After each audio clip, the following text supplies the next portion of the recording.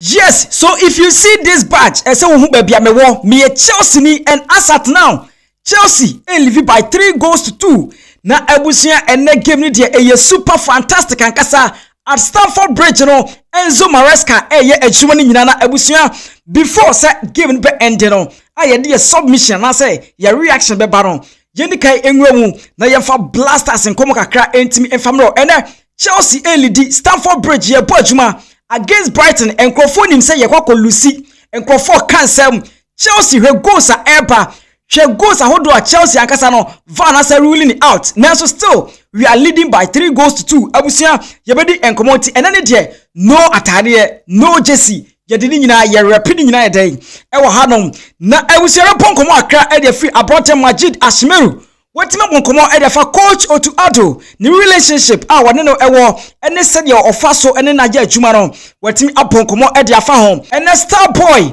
ebo game na Brighton in the Premier League no dribbles no say chese yetimi e de almost as kakra etimi e de aba ye be star boy asat now no dribbles ahodo wetimi accomplete ye betimi abonkomo akra etimi e de free ho now Richard Ofori say wasina kan na say wasani contract e de Amazuru e was South African League ni mu na top journalist was South Africa hono abebo enkomo e de afa Brighton ho ye betimi ewramu na yedi enkomo na enkrofo kase Brighton e be ya yemfa ne phone so enche no nsame wramu the senior soccer team the Blasters of Ghana ye betimi aponkomo etimi e de free on BPP etimi ayekama anytime share oba so subscribe like and leave a comment or comment section na BPP etimi enkoye eno Elisha Owusu Brighton epoko esaye assist eno Brighton rate no na super fantastic ye be ono so performance Ali the said super game ye be Brighton ono so performance na eno these two players no Elisha Owusu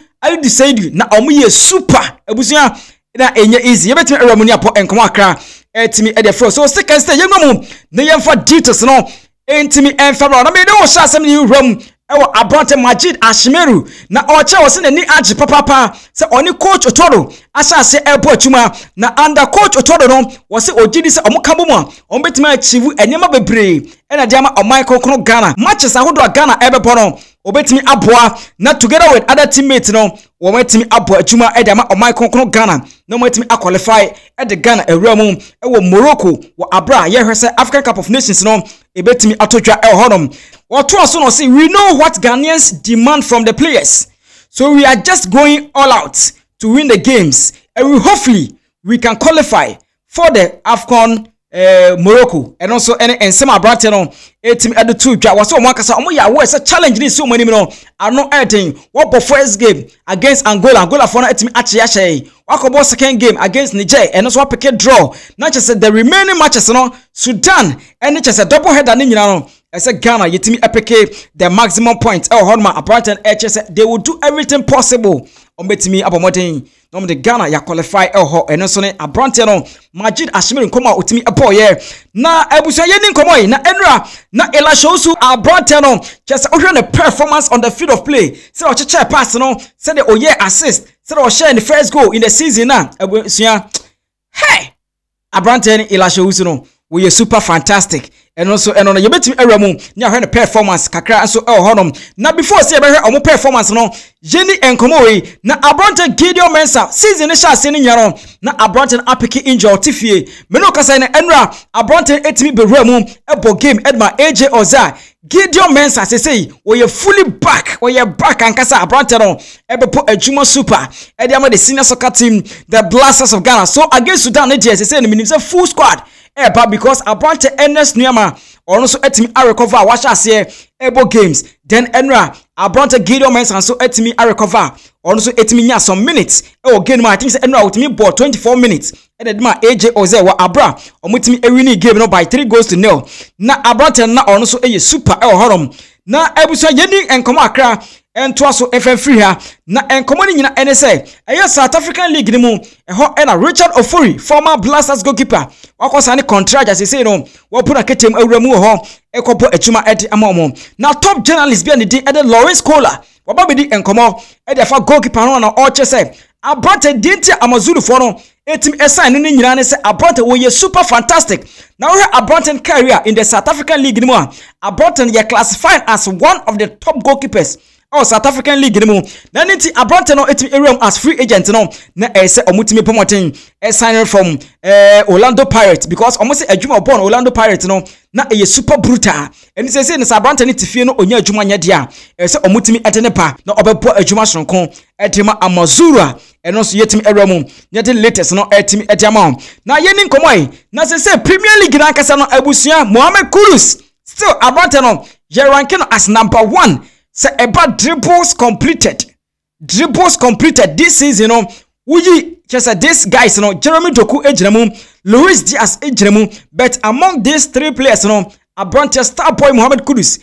dribbles completed, no say no, what 22, and our Bonti eminim and then there dribbles completed, no, ibisa beka home. So Jeremy Doku so 16 dribbles completed, then Luis Diaz 13 dribbles completed. Now just say star boy is leading over there. But West Ham no and results no ain't me in free ho Emma and also no. Now Ebusia Jamon come akra and free ahanum say. So ye remo na me do remo or Abrante Ali decide and now me see the performance ni rate it me call ya no na eye super ankasa. Na Abrante no etimi epomodin ginemu Edma Rene wa abro ni PSG etimi epo ye nanso PSG etimi ehye mo ekamiensa emo timu bako na mese enu an Abrante ni shego nyina ema chese ya anyi go no abusia enu an de na oye super ankasa. So minute no Ali Duseidu etimi ebo total minute no 90 minutes honom clearances etimi area mu 2 block shots area mu 2 interceptions area mu 2 total tackles area mu 3 clearances offline etimi area mu 1 honom chese enu an Abrante no or clear nyama papa ground duels 1 area mu 10 out of 10 Aerial duels 1, area mu 0. Possession lost, 4. Foul, 1. Let's say Enra Abrante no ye super kasa. Was fouled, 5. Touches, area 70. Accurate passes, area 40 out of 43, which represents 93%. Honum, the catcher say Abrante no super. Jimmy D. Long balls no area 3. Then dribble attempt, area 2. Let's say Abrante no. The total rating so it's me 8.0 rating. 8.0 rating. And etimi area mu edema Ali Duseidu me se ne performance no na eye super. Elisha Owusu go esa ya assist go and assist for Elisha Owusu ono so timi ebobonde ebo minute 90 minutes etimi esun ye edema Abrante no go etimi pie mu baako assist baako honom touches 45 touches accurate passes area mu 19 out of 26 key passes 1 crosses 2 long balls 3 then Uram long balls on 3 big chances created 1 shot on target etimi 1 then Uram ground duels 1 9 aerial duels 1 1 possession lost 9 foul 3 was foul 2 clearances 3 interceptions 4 total tackles 4 then dribble past etimi 0 total rating around 8.7 rating misi eno na omuye super fantastic ankasa eno so